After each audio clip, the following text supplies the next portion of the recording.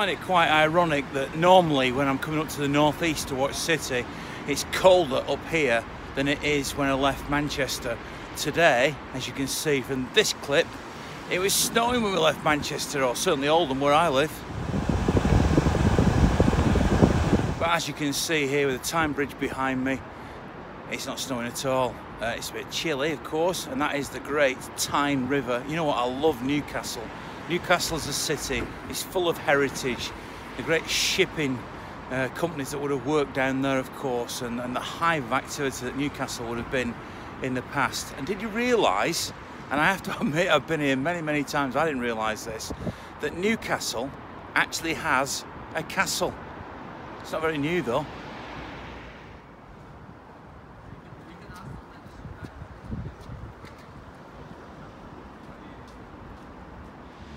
The city also has these, the great idea. A bike where you can commute around the city and just pay a small amount to use it whenever you want. They'd be great in Manchester, wouldn't they? I wonder if they've got a copy of the 1968 programme when City won the league here. Shall I go and ask? Excuse me, obviously you have a lot of programmes there. I don't suppose you've got the 68 game, City against Newcastle when City won the league, have you? Yeah, I'll have a look for you. Thank you. Yeah, there it is. Wow, that's it. So how much does that go for? Have you any idea what price that is? That's £50. £50? Yeah, yeah. Wow. I don't think I've seen one of those before. I don't suppose you've got Colin Bell's autobiography by Ian Cheeseman, have you? I'll have a look for you.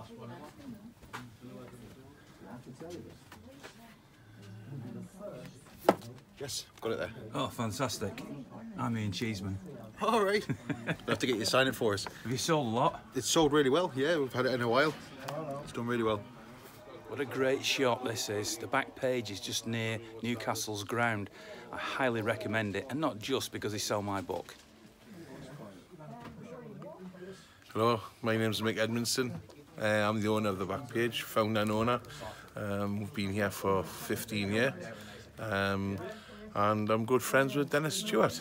You used to live next to him or across the road or something? Yes, I'm from Walker in the East End of Newcastle. So, although Dennis is not mine the same, Dennis is a bit older than I am.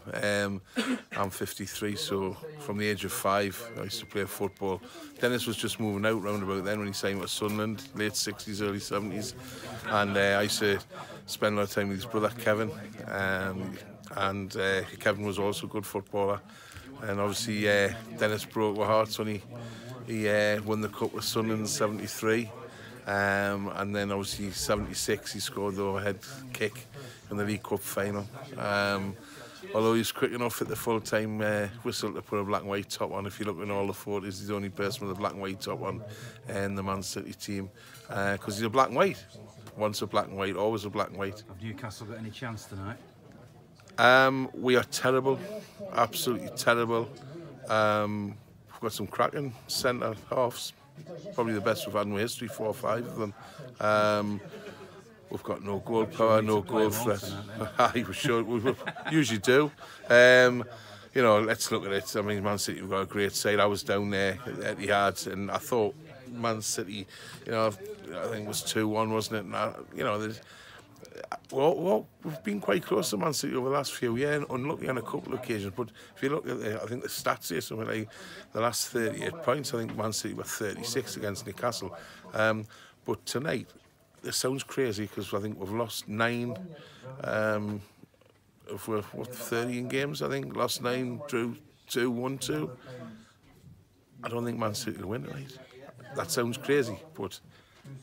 And we're a very poor team. At just something, the weather could get up to -5. Here I am with the king of all Geordies in your homeland. What's it feel like to be here? I know you're a big blue, but you've also got Newcastle blood in your veins, haven't you? Yeah, it's always very exciting to come back here. You know the passion from the time I played for Newcastle schoolboys. Fantastic city for football, and nice to be back. I've just been speaking to somebody who was your neighbour who runs a shop round the corner who speaks very highly of you. So you've always got great roots down here, haven't you? Yeah, the back page is a great shop for all the memorabilia, especially if you're a Newcastle fan. And nice to see he's doing well. And I've done a couple of visits to his shop, and it's doing very well. Are you expecting a comfortable win? City's record here now in recent years is phenomenal, isn't it? Yeah, it has. I'm obviously expecting us to win. You look at the situation with Newcastle and you just hope for that to get their act together once the transfer window is finished and they get themselves a bit of a run, getting some points in their bag, because the City deserves to be in the Premier League. You're not wearing any colours tonight, is that deliberate? I've got a blue shirt on, does that help? That'll help. Are you old enough to have been here in '68? Oh yes, yeah. Yes? Yeah, came by train. It was not quite working on the railways, just about to, but yeah, I was here. Some of the younger fans won't even realise that City won the league before 2012. It was, well, it had been a while since we won the league in '68, but yeah, I can remember. I came on one of the supporters' coaches. Highlight of the journey was passing some guy somewhere on the A1 from in a lift and he got a broken leg. Still remember that, some guy on crutches. Not sure whether he got to the match, but I presume he did. What do you remember of the game? Is it just the game? No. Well, I mean, obviously remember the scoreline and the goals going in, and then suddenly going 2 goals clear in the second half and thinking, yes, we've cracked it. Late challenge from Newcastle, making it 4-3, but it was too late to do anything about it. And I was on the pitch, collected a bit of the pitch, which went in a small plastic pot in the back garden, and until it died. But yeah, so yeah, it was great fun. Is this a special visit for you? I mean, it's changed a lot, Newcastle's ground, hasn't it? It's changed a lot, yeah. I mean, I've been back a few times. I'm not sure we also have cold winter evenings coming here, but that's what we do, it seems. We had a decent journey tonight, despite the weather, so yeah, looking forward to it. And another win, hopefully. I certainly hope so, yeah. Well, if we get that 1 point behind Liverpool tonight, that really would be useful, I think. Yeah, put the pressure on them. I'm expecting City to win. I'd say probably 2-0, 3-0, but I think Newcastle will make it difficult for the first half an hour. Freezing. Comfortable win, I think. You got a few layers on? Pardon? You got a few layers about on? About four, I think. Is that all? 4? That's enough. That's enough. Comfortable win tonight. 2-0 easy. What do you reckon? 3-0 City. Conaguero hat-trick. Confident, pretty confident then. Very confident. Is they not going to throw everybody behind the ball a bit today, Newcastle? Could do, but I think easy win, no matter what. Always back the City. Comfortable win. I'm thinking if we can get 2 early, then they'll have to come out and we can get 3 or 4. You're confident of a win, but it's just how many goals? Yeah, like last year we were here, it got to 1-0 and we couldn't get the second, and then they equalised right near the end. So it's, just getting that cushion, I think. What about the view here? It's a bit different at Newcastle, isn't it? I've never been up this end before. We were in with the Newcastle fans last year, so I've never been in the away end here. You know the reputation is that there's about 1 million stairs. Yeah, I'm building myself up for that. They're like watching Subbuteo. Yeah.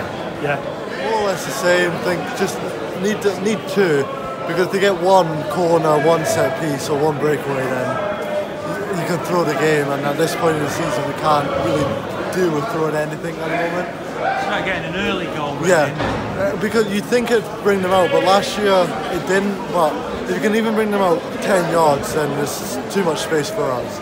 Well, it's freezing for a start. On a great ground to be at. Hoping for 3 points, keep the pressure on the Scousers. We're looking back to ourselves, and that's it. What time did you set off? Come on, City. About 2 o'clock, struggle getting through the snow, but we got here, ready for the game. You had to have time off work, or? Yeah, day off today and tomorrow, but it's all worth it for the Blues. And you're confident we'll win today then? Confident we'll win, yeah. And you're up here with today, you with your dad? I'm with my dad, 3 mates, yeah. Taking the what your dad thinks then, what do you reckon?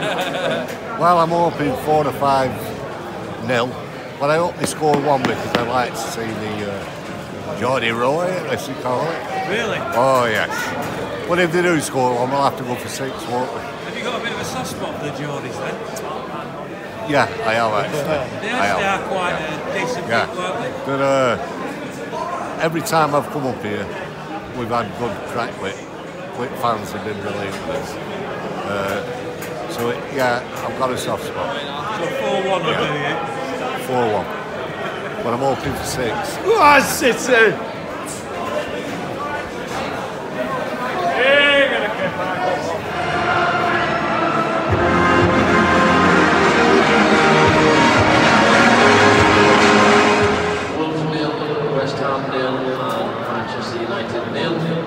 A goal from Sergio Aguero after a very acrobatic header by David Silva in the very early seconds of the game. Gives City that 1-0 lead at the break, but the big talking point was the booking of Kevin De Bruyne for a quickly taken free kick, which Aguero brilliantly converted. And all right, you can pull it back, but why book Kevin De Bruyne?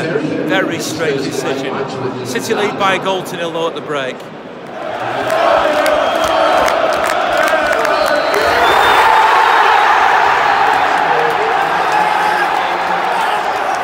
I think it's football the way it is. We've probably played too much of it in the last 2 weeks. But, you know, they've rested players on Saturday. We beat Burnley. They've given up in a game against Watford. I just think we're playing too much football. That's top and bottom of it. We didn't perform tonight, and that's football.